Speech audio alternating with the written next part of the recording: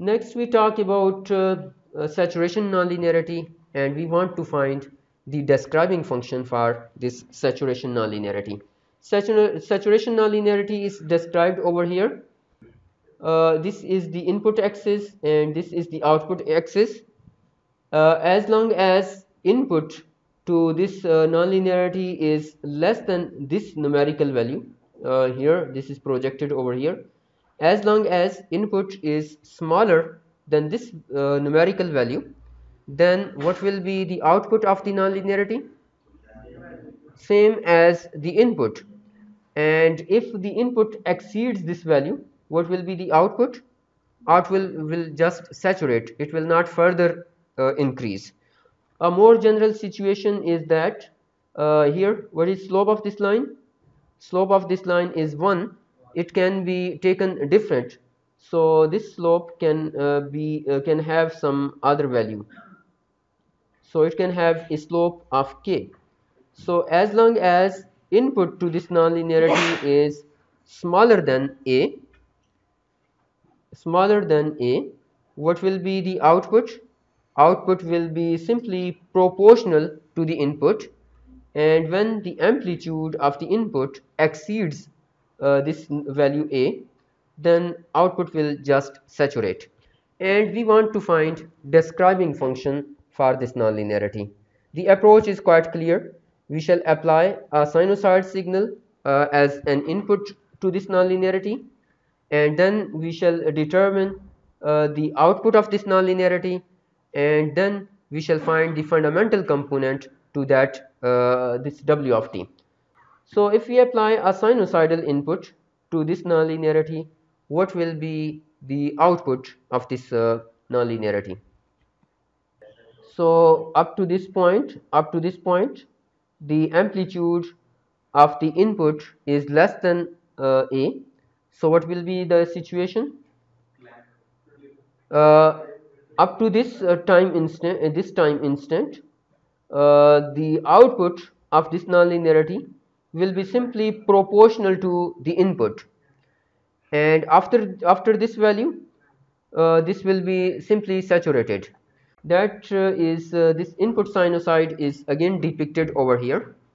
This is basically not the input sinusoid. What is it? It is k multiplied by a sine omega t.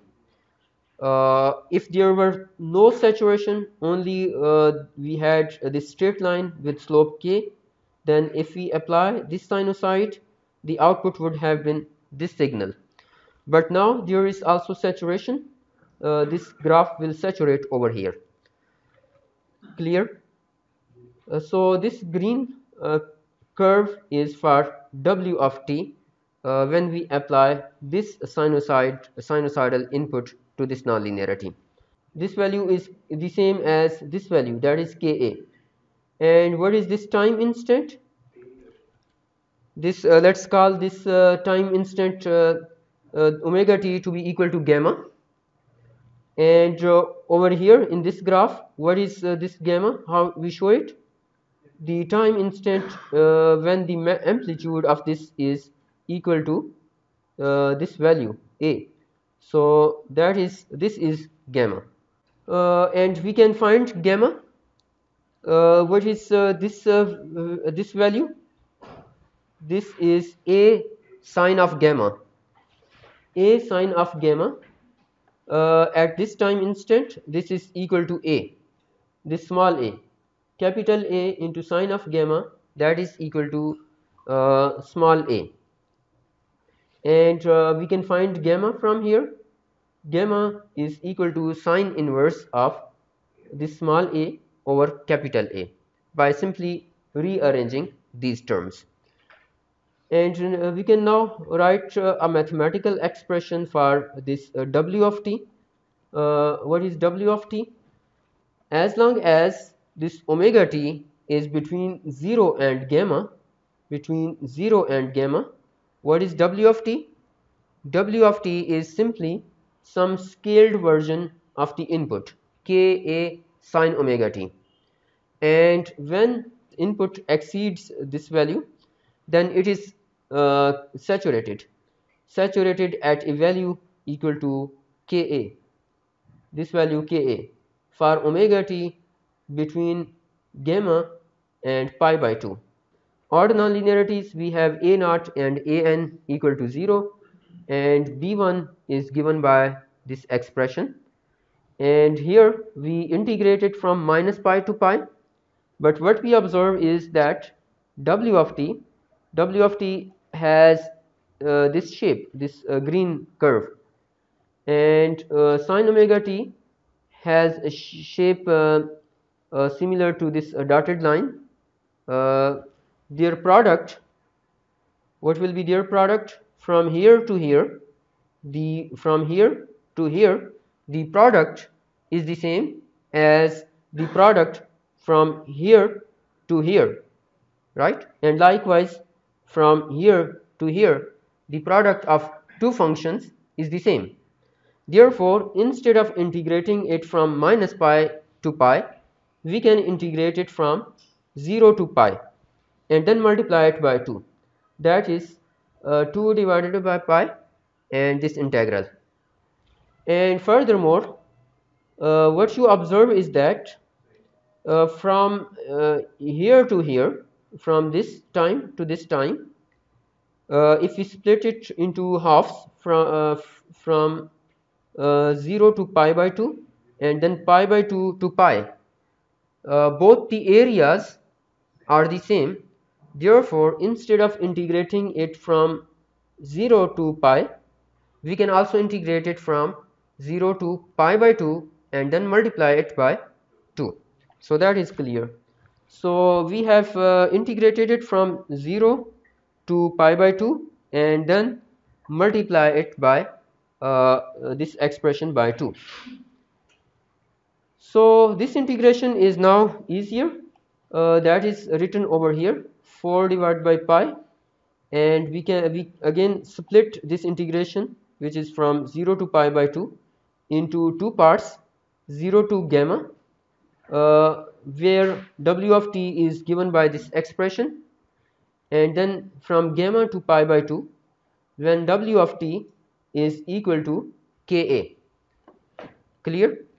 So this integration is now easier. This becomes sine square omega t. And how to integrate that sine square omega t? We can write sine square omega t into this form by using half angle identities. Ka is written as it is over here, and this sine square omega t is written into this format, and this is also written into the same format. Now you know the integrals of everything. What is integral of 1? It is omega t. Cosine to omega t, integral of that you know. So these things you already know. I do not need to repeat it. So integral of 1 is omega t. Integral of cosine 2 omega t is sine 2 omega t divided by 2, and we substitute the lower and upper limits.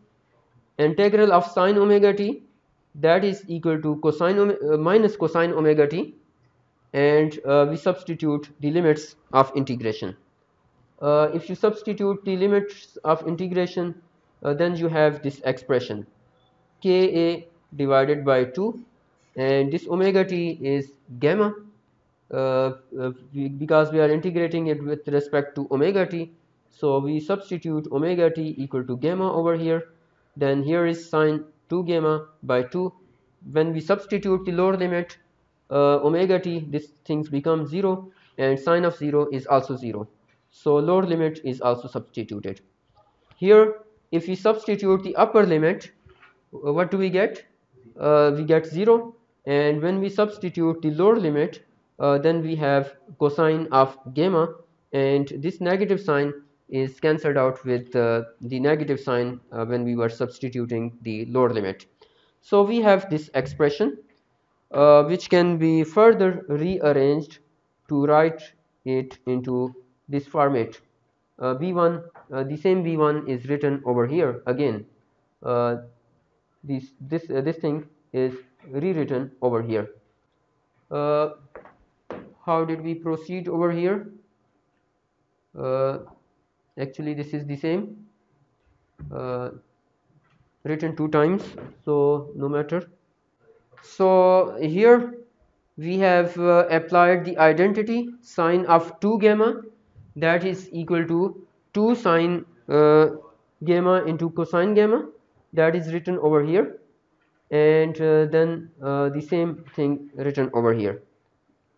This what is sine of gamma? What is gamma? What is gamma? We have computed it in the last lecture, that is the last slide. That is sine inverse of a over a, small a over capital A. So this sine and that sine inverse, those are cancelled out. So we have this small a over capital A multiplied by cosine of gamma written as it is, and rest of the terms are also written as it is. A small a over a, and this is 2a over a. Their difference is simply this small a over capital A, and then so this thing inside the square root is nothing but the same as cosine of gamma. And now what is gamma? Gamma is sine inverse of small a over capital A. So sine of sine inverse of that thing, that is simply equal to uh, sine inverse of this thing whole square. This square should be uh, from here to here. It is again a typo. This square should be here. So this sine and sine inverse are cancelled out, and then we have a square over capital A square.